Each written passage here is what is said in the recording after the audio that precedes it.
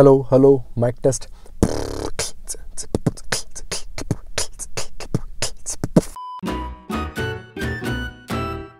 Hello financial programmers, I'm Ritvik Dashora and I'm back with a new video and some new learnings. This is the first video of the new playlist Python for Finance.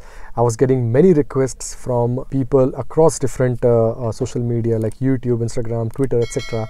that I should make a course on Python for financial programming or Python for Finance, which will cover each and everything from the scratch. For this playlist, I have included some of the materials that I have mentioned in the course, which is Python for Financial Programming. Watch this video till the end and you will know all the benefits of enrolling in this course. In this video, we'll be exploring the Numpy library, and most of you guys would know that Numpy library is one of the most useful library for finance. However, this library is huge and it will take a lot of your time to learn the entire Numpy library. But in most of the cases, there are just few functionalities of Numpy library which are useful, and that's why I am making this video, because I'll be just covering those aspects. I'm not gonna talk about all the functionalities of Numpy library, but I guarantee you that 90% of your usage would be covered. Coming to the Jupyter Lab platform that I'm using for writing this particular code,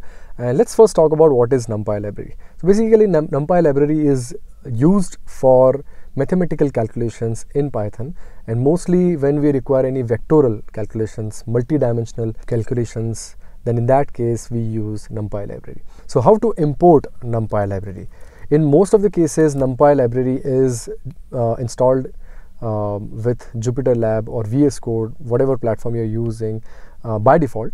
You don't need to install it separately, so we can just write import numpy as np. So what is an array? Arrays are basically some variables that can hold multiple values inside them in just single variable, and those multiple values can be in different dimensions. It can be just 0 dimension or 1 dimensional or 2 dimensional, 3D, 4D, etc. So that is an array. So in order to make an array, we will be using Numpy library, and just suppose we are giving the variable name to be a is equal to, and then we'll just write np dot arra, and then I'll press tab button.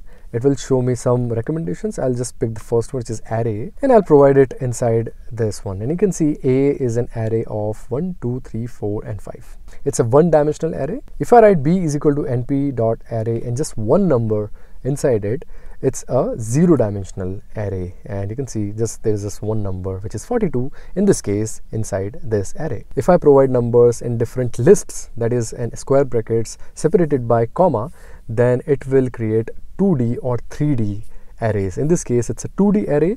If I run this cell, and if we see, you can see it's a 2-dimensional array. First dimension is this row, which is 1, 2, 3. The second dimension is this column 1, 4, 7. There's column number 2, column number 3. Similar to this, there is row 1, 2 and 3. So you can see it's a 2-dimensional array.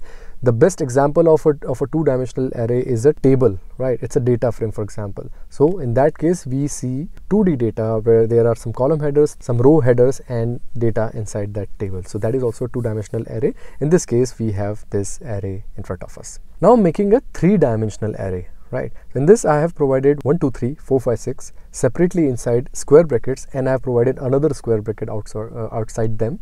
And there are 2 more lists with different square bracket, which is actually a list of list. Right. And in this case, if I run this, you'll see it's a 3-dimensional space, where the 2-dimensional space is basically 1, 2, 3, and 4, 5, 6, and then the another 2D space, which is making it a 3D space, which is 3, 8, 9, and 6, 5, 4. Similar to this, we can create 4D, 5D, etc. arrays, which we can use for further analysis. Now, some of you guys might be getting confused that why would we use arrays in finance? So guys, finance is basically numbers, right?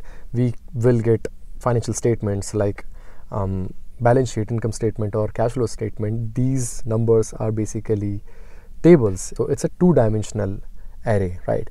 If we suppose get financial statements for multiple years, it's a 3-dimensional space. So suppose it's a balance sheet, right? So it's a 2-dimensional space for year 1. then year 2 another 2-dimensional space, then year 3 another 2-dimensional space, and including all of them we can say that it's a 3D data set, right? Now if we do the same thing for different companies, then it's a 4D. Now if we do the same thing for different countries, for example, it's a 5D, and so on. So yes, you guys should understand that there can be n-dimensional data set that might be required for any analysis. It can be as simple as doing some basic predictions or as complex as implementing AI in finance. So for all of those things, you need to understand the concept of arrays, which uses Numpy library. Now, what if I want to scoop out some data and just select one number inside this particular array, which is a 3-dimensional array in this case? So what I'll do, let's just write D, and then inside square brackets, let's just write 1. So I am actually interested in the second element because the numbering starts from 0 in Python. So the 0 is the first element, 1 is the second element. So I'll just click this one. You'll see that the second array, which is this one, is in front of me, right? So this entire 3D array has been converted into a 2D array when I have actually used 1 inside the square bracket. So actually I have scooped out some part of the array, right? Now I'll use another square bracket here outside this one. Let's just use 1 again. So it will be actually selecting this particular dimension, which is 6, 5, 4, and it will make it 1-dimensional. Let's do it, right? You can see it's a 1-dimensional array in front of you, 6, 5, and 4. If I select 1 again inside a square bracket, it will select 5. It will make it 0-dimensional. So we have got 5 in front of us. And if we can see, A is, for example, a 1-dimensional array. Let me just bring it here again. So A is 1-dimensional space. Now what if I am only interested in some numbers inside this array and not interested in others, right? In order to scoop an array, then we know that we will provide a square bracket. But for example, if I'm interested in 2, 3, and 4, these 3 numbers, and I want to make a different array of these 3 numbers, then in that case, simply what I'll be doing here is I'll be just going from 1 to 4, and you can see there's a different array now, which is 2, 3, 4. Array A was 1, 2, 3, 4, 5, and this one is 2, 3, 4. So I'm actually scooping out some segments of the array, right? Now let's make a more complicated array. So you can see it's a 3-dimensional array only, where I'm providing 1, 2, 3, 4, 5, 6 in this 2-dimensional space. Another 2-dimensional space is this one, and the third one is this one. Combining all of them, it's a 3-dimensional space, as you already know. If I write 1 and then colon, then it will give me all the elements of this array after the first element, which is this array in this case. So it is giving me all the different elements which are 2D arrays after the first one, right? So in this case, this one.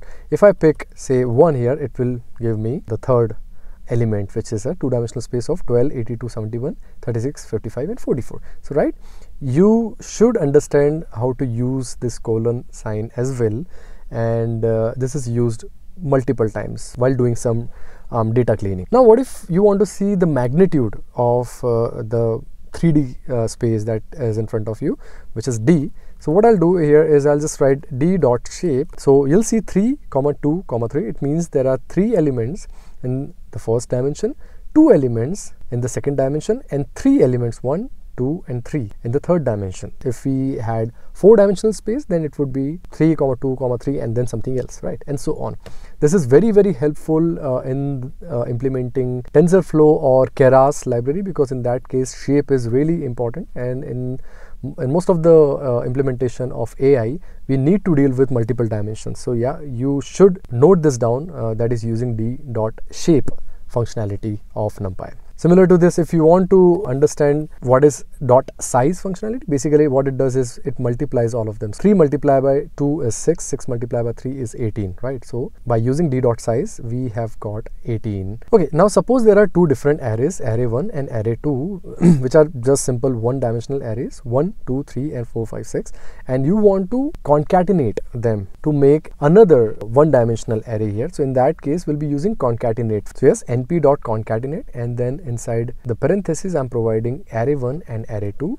You'll see that we have got a 1-dimensional space again, which is constructed by concatenating the first array with the second array. Now, if you want to know what is the position of any particular element, then in that case, let's just change it to say some bigger number, 78, right? So we have this new array. Now I want to know the position of this 78. So how I can do it? I will use where functionality, which is np.where, and then array1. Inside array1, I want to know what is the position of number 78. If I run this, you'll see the position is 2.